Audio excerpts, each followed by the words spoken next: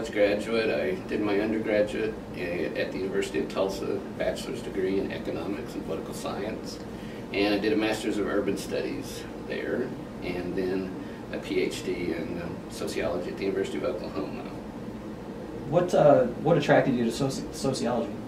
Well, after I finished my master's degree in urban studies, the two disciplines that seemed most appropriate for me to continue my education would have been political science and sociology. And I like the fact that sociology is a very broad discipline. For example, my own research has been quantitative and qualitative. It's ranged from issues related to racial stereotyping, neighborhood interaction, how people feel about crime, to my work on edge work, which has looked at motorcyclists, motorcycling subcultures, and BMX riders. So I like the idea that sociology is so broad that it's hard to find something that I'm interested in that I couldn't study as a sociologist. Yeah, the breadth of sociology, the fact that it can look at any type of social interaction, informal organizations and neighborhoods, in crowds, the day-to-day life we have, informal institutions, large organizations. It's just all-encompassing. I can't not be a sociologist when I'm driving through a neighborhood or a new city or riding a subway train. I'm always a sociologist. What continues to motivate you? I get a lot of motivation from my students. I still like the research, but the day-to-day interactions with both graduate and undergraduate students is actually probably the most satisfying part of my job. So I've been working on an approach to highlighting sociology in action. How do you see sociology in action? Sociology in action for me at the personal level, I'll just relate it to my own experiences. I'm an avid motorcyclist. That interest has led me to publishing a number of articles relating to motorcycling, motorcyclists, motorcycling subcultures, the history of motorcycling.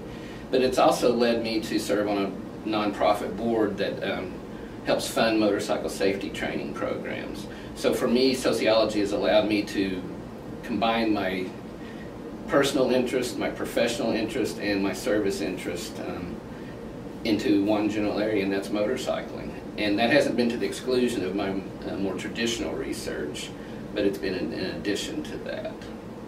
So you teach the course on voluntarism, and students in that class are required to go out and serve in some capacity. Tell me some of the more interesting forms of service that have come out of that. Well, I've had students do everything in there from the zoo to American Cancer Society.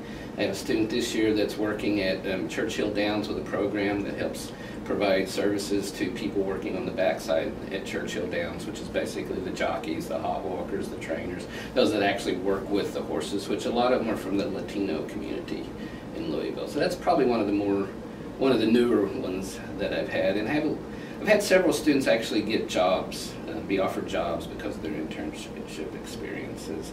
And I try to get the students to either to use the internship as a way to explore a career. Some of them are thinking about going into the Kent School of Social Work, for example. So I suggested to them that they might go out and try to work with the population they would like to serve and make sure that's what they want to do before they go invest some more time and resources into a graduate degree. How do you think an education in sociology helps those students who are doing those service projects that turn into careers? I think sociology helps them to look at the larger, broader context of where they're doing their internships in my volunteerism class. I try to, through my lectures, sensitize them to the idea of the sociological imagination, to Weber's Verstehen, a sympathetic understanding of the minds of others. I try to get them to think about not only the clients that they may be serving, but also the employees of that organization, the supervisors, the role of the social environment plays in terms of the structure and the functioning of the actual organization itself. So I'm hopefully getting them where they will look at the social context, the entire social context of their internship placement. Tell me about the Department of Sociology. My experience at the Department of Sociology at the University of Louisville is it's a very supportive environment. Sometimes departments will be divided along theoretical issues, methodological issues. I know sometimes a department will favor qualitative over quantitative research. I myself do both, and I find that our department is very good at accepting people regardless of their methodology, whether it's surveys, census data, photography. I've used photography in my research, ethnography.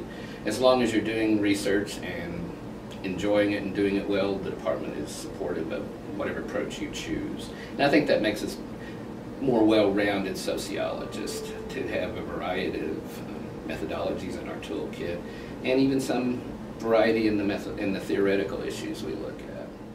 If you were a student, if you came across a student who was thinking about sociology as a major at the University of Louisville, what advice would you give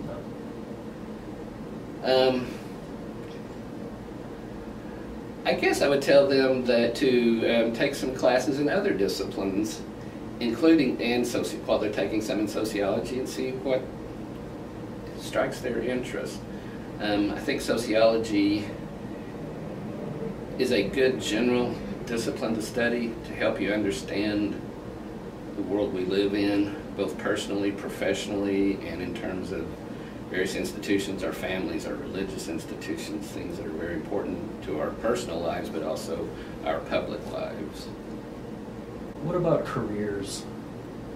I think sociology helps provide you with a background that is applicable to a wide array of careers. I think it helps you, and I know students hear this all the time, critical thinking, but I really do think it helps you to understand and critically analyze the world we work and live in.